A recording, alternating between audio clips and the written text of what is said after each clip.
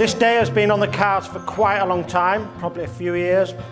This is our 4th attempt today, and we finally made it. The miracle is that you've all made it, because the invites are still in a bag, in a drawer, in our house. So well done on everyone for telepathically understanding that you needed to be somewhere at some time to meet some people.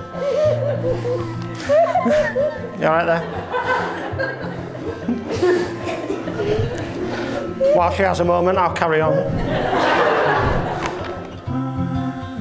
I feel very lucky today. Not only today, but in life in general, for meeting Laura. Not only have I been fortunate enough to have met Laura, but to know that I am spending the rest of my life with her. Laura, she's my rock, my soulmate. If any of you get 1% of what I get, then you're very lucky people.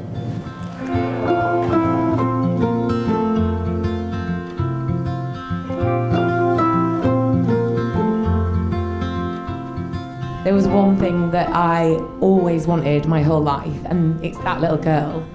And I waited a long, long time to get her, and for a long time it was just me and her.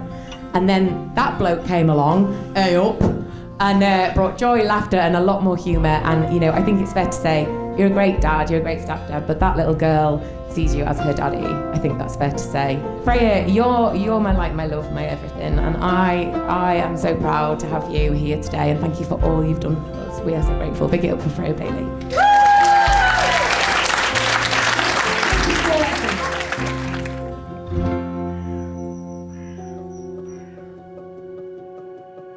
In the presence of God, Father, Son, and Holy Spirit, we have come together to witness the marriage of Nick and Laura, to pray for God's blessing on them, to share their joy and to celebrate their love.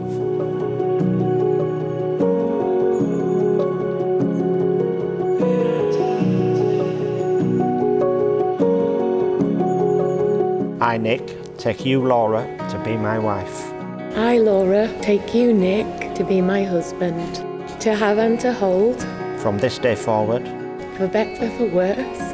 For richer, for poorer. In sickness and in health.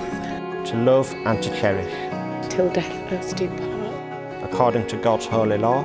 In the presence of God. I make this vow. In the presence of God and before this congregation, Nick and Laura have given their consent and made their marriage vows to each other. They have declared their marriage by the joining of hands and by the giving and receiving of rings. I therefore proclaim that they are husband and wife. Those whom God has joined together, let no one put asunder. Shall we give them a round of applause? You may now kiss the bride.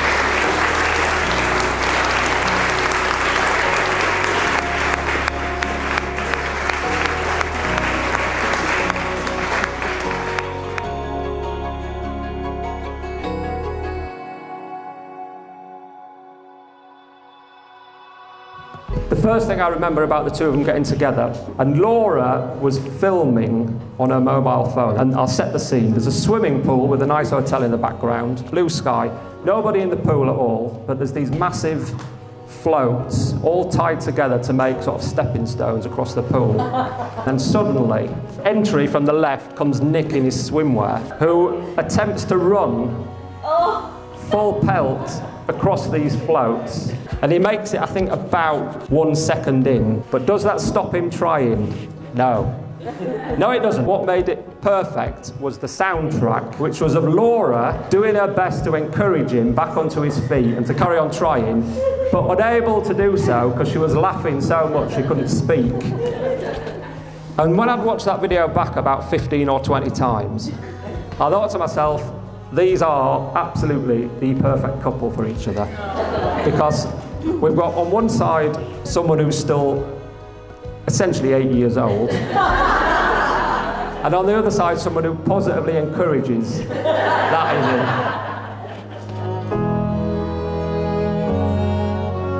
him. You are my absolute soulmate. I adore you. We have so much fun. We've got so much that we've already done together and we're already planning to do together. And I am so blessed and so grateful that I can now call myself your wife. I love you.